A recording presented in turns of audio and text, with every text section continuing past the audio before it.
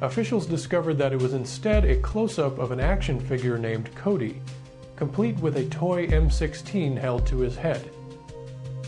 But no American soldiers had been reported missing, and an American toy maker noticed that the soldier was a ringer for its special ops action figure, Cody.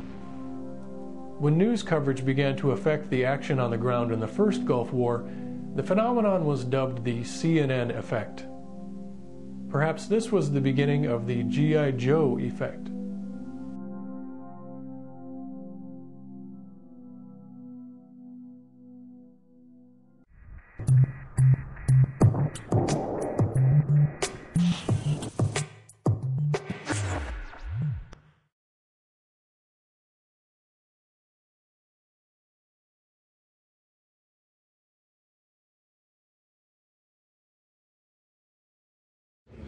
Communications, satellite systems, and unmanned drones backing up the ground troops as never before, allowing commanders to watch a battlefield hundreds of miles away in real time.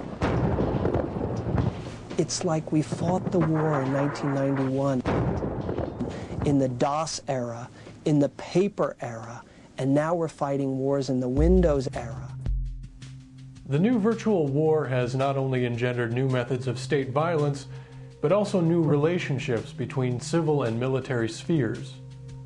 In 1997, for example, the Marines began using modifications of commercial games to train foot soldiers. The first of these was Marine Doom, a modification of the popular first-person shooter. The Army made use of Tom Clancy's Rogue Spear.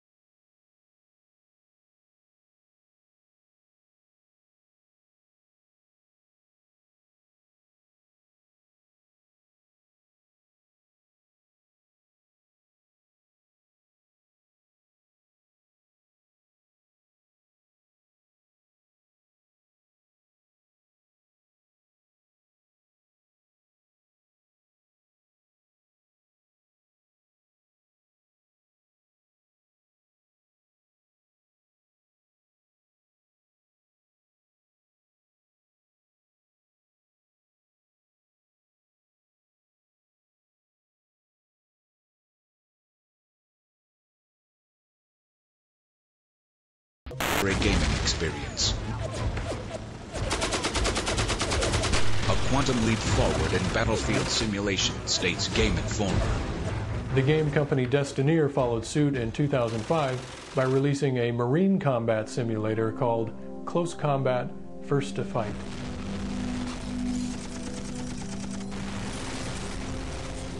Folks in Iraq are seeing the symbols of Saddam Hussein come tumbling down. Now Americans are finding their own way to vent against the Iraqi dictator. Folks right here in the U.S. shooting paintballs at pictures of the Iraqi dictator. In Indiana, people are playing war games, pretending to be soldiers searching for him. The main feature of this new video game war is an interactive urge. Kelly Arena has her finger on the button. She'll literally blow up a truck to show us the explosive situations U.S. troops often face in Iraq and Afghanistan. Push it. Recognizing these new trends, the Pentagon naturally sought to capitalize on the new public appetite for war play. The Air Force began releasing recruitment ads whose main enticement was that Someday we might be handed the controller. The image of crossing over is a useful way to understand the new culture of war games. These games routinely invite us to cross over and play virtual soldier in an increasingly militarized civil culture. 45-year-old Lieutenant Colonel Casey Wardinsky is in charge of Army manpower.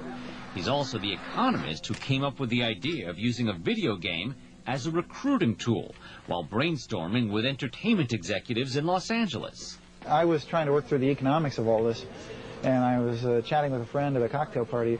He was in direct marketing, and he pointed out how cheap it is to put like a videotape or a DVD in a house, and that really struck me as amazingly a sort of affordable way of doing business.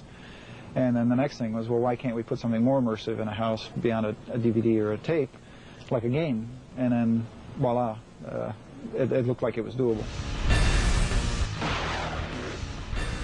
Nowhere is the militarization of culture more pronounced than with the Army's newest weapon in its recruiting arsenal, a video game called America's Army.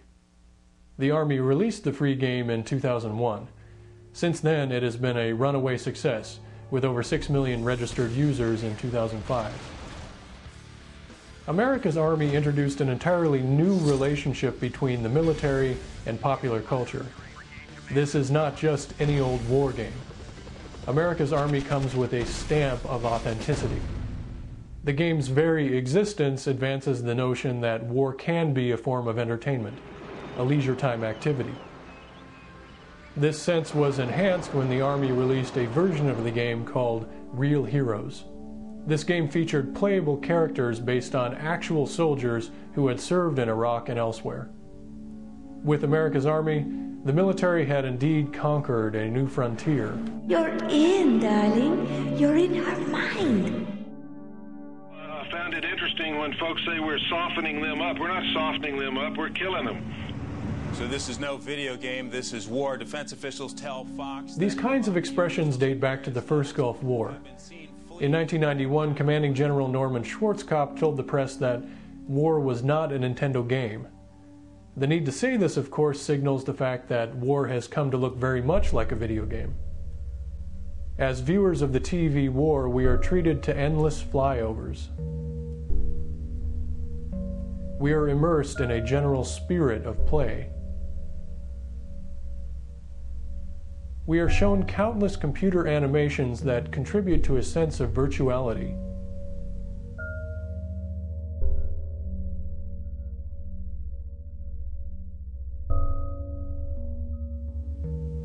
We play alongside news anchors who watch on their monitors.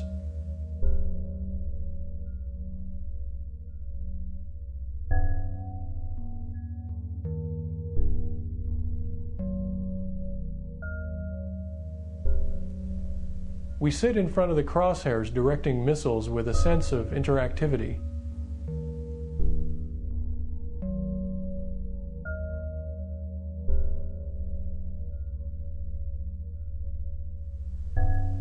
The destruction, if shown at all, seems unreal, distant. These repeated images foster habitual fantasies of crossing over. Mike Herbert remembers watching missiles like this one crash into targets on TV during Desert Storm. He was only a teenager. And to actually do that myself for the first time, when I remember in high school seeing it on TV, on being able to see that, now to actually do it, it's a whole different world. So it is no surprise when the metaphor of the video game makes its inevitable appearance in debates regarding journalism and war. But if there's a war that's a Nintendo war, it was this one. We were basically playing almost a real virtual reality game. Except now we're up at PlayStation 2 we were there. That is it for the panel today. Douglas Rushkoff, thanks. Eduardo Braniff and Elizabeth. On this video game point, because Sony has already copyrighted the words shock and awe. They've got a video game coming out called exactly this. Indeed, 30-odd companies eventually trademarked the phrase shock and awe. PlayStation manufacturer Sony was the largest of these, applying for its patent only one day after the spectacular bombing of Baghdad. Sony dropped the trademark a month later under threat of controversy. But this did not stop other game manufacturers from capitalizing on the war. Gotham Games aggressively advertised its Gulf War I-based game, Conflict Desert Storm, during the lead-up to the invasion. The company then went into full-scale production of the sequel, Conflict Desert Storm 2: Back to Baghdad. The game arrived in stores just 6 months after the 2003 invasion and still during the violent occupation. This time